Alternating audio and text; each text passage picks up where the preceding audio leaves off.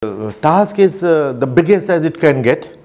11 million people, 1 million polling stations located on all kinds of the places on island which is closer to Indonesia and 1200 kilometers from Indian mainland, on 16,000 feet in Ladakh, in deep forest, in desert, and we have to ensure that without an error, with zero error, we reach there every time.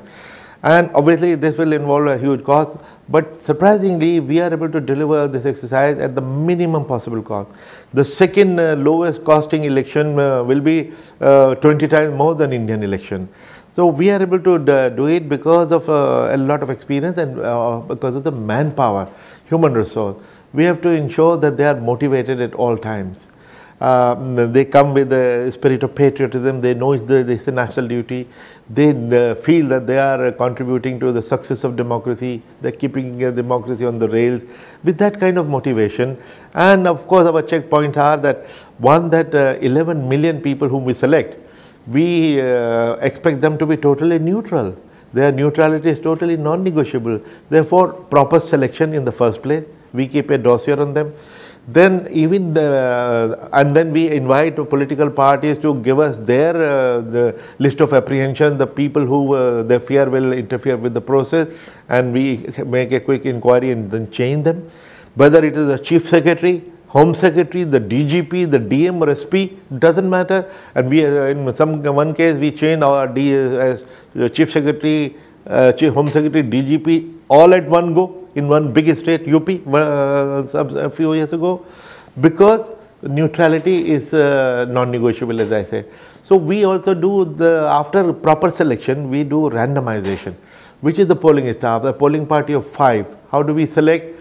Out of the list that we have, we randomize till the last minute.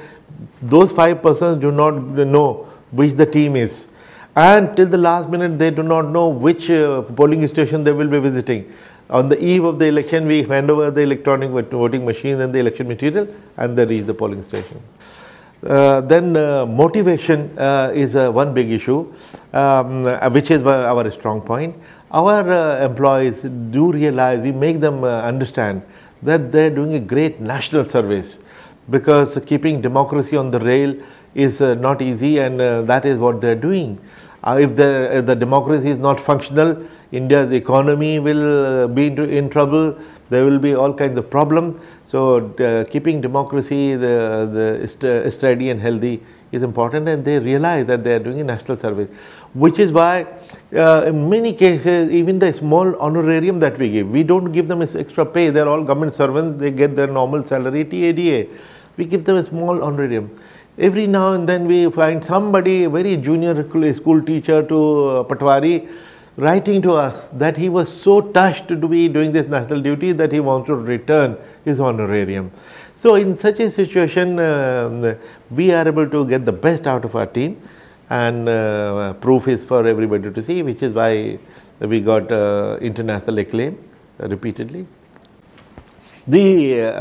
Obviously, to ensure flawless election and managing 11 million election staff, we have to, our checkpoint number 1 is proper selection.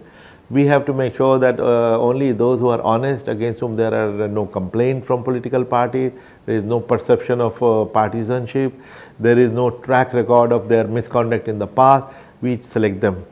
And even out of them, we randomize them through a computerized system, so that there is a total objectivity.